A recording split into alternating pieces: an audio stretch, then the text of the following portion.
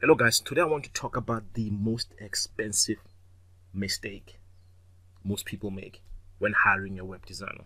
Okay, so there's many mistakes that I believe people make when they hire a web designer, but the one I want to talk about today is the most expensive one, which I believe it's costing a lot of people a lot of money by not focusing on not making this mistake. Okay, so now let me make you an example to sort of help you understand why I call this the most expensive mistake. Okay, and just to give you an insight on how much you know how much money you actually lose by just making this one super expensive mistake. Okay, now let's say for example there are two websites. Okay, now we got website A. Okay, that website A, and then we got website B. Okay, we got website B. Okay, now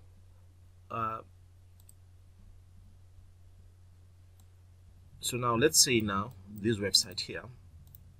Okay, this website here, if I can actually get it to work. Okay, now let's say now this website here, the owner of these websites maybe pays 200 rands for this website. Okay, so he's very happy with himself, like, I got a good deal on my website, right? Pays 200 bucks. Okay, now let's say this guy here, okay, he pays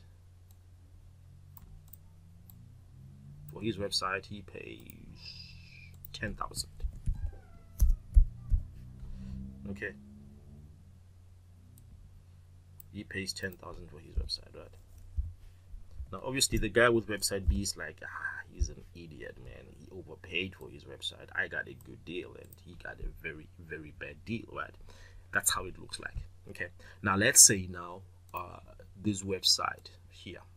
Okay, now this website here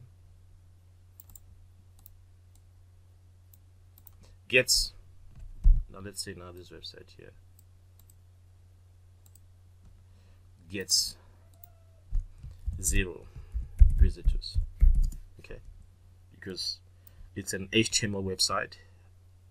Nothing is more useless than an HTML build website, but it also happens to be the cheapest website. Now it gets 0 visitors. All it does is just for the guy to show to his friends and family members, like, hey guys, look at, I have a website, right? Now this website here,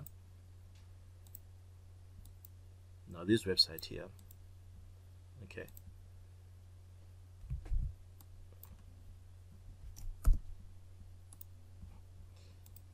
let's say now it gets, maybe in a typical month it should be able to get at least 1,000 visitors. Okay, now it's not even that great. Okay, we can actually get better numbers than this, but let's work with 1,000 visitors. Let's say now this website here gets 1,000 visitors. Okay, and now let us also say this website here, okay, let us also say this website here gets 0 sales. Okay, and now let's say this website here, out of 1,000, we're sitting with 1% conversion, or let's say 10% conversion, just for the sake of the case study. So out of 1,000, at 10%, that means they get 10 sales, right, in a typical month. Okay, let's say now they get 10 sales, because obviously the reason they would get such high conversions will just not be about the website, but also they will follow up with the clients and call them and do all the stuff, so they should be able to get at least 10% conversions. Now they get 10 sales. Okay, now let's say now when we want to put money amounts onto these websites, let's try to put money amounts on it. Let's say now he makes nothing a month from this thing, right? And then he makes, out of 10 sales, he could easily make, if he makes 1,000 on every client, right? If he makes 1,000 on every client, he can easily make 10,000 a month on this website here,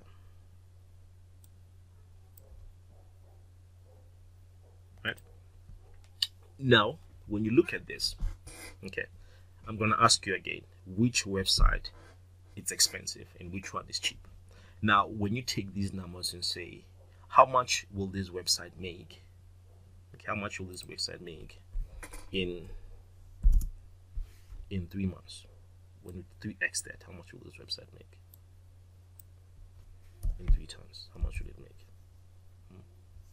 Now, how much will it make in 6 months? How much will it make in 12 months? And how much will it make in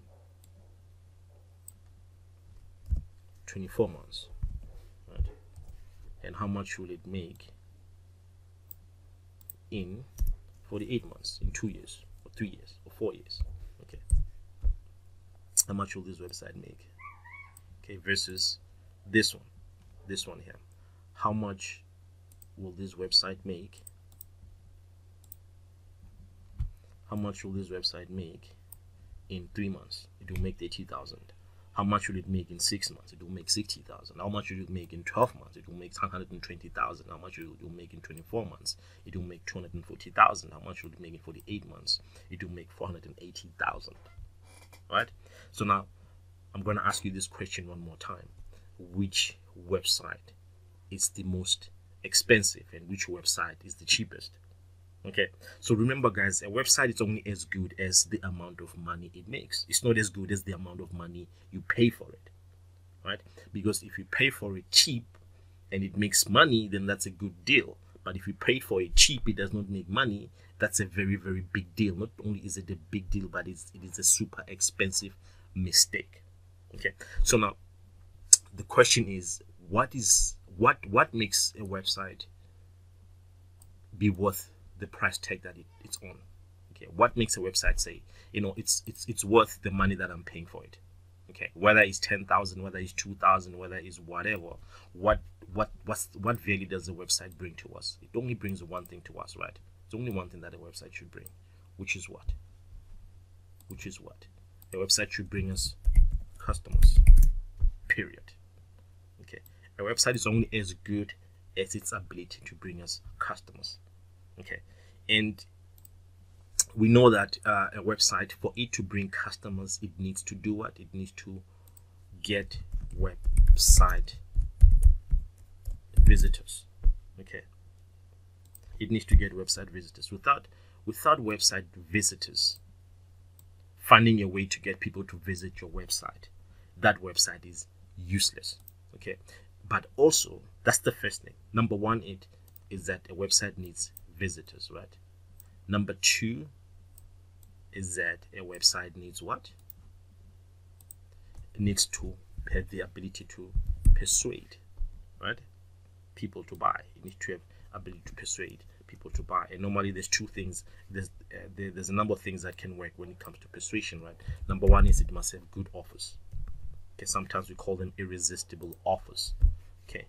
Number two is it needs to be able to come with a better solution or a better guarantee or a better something.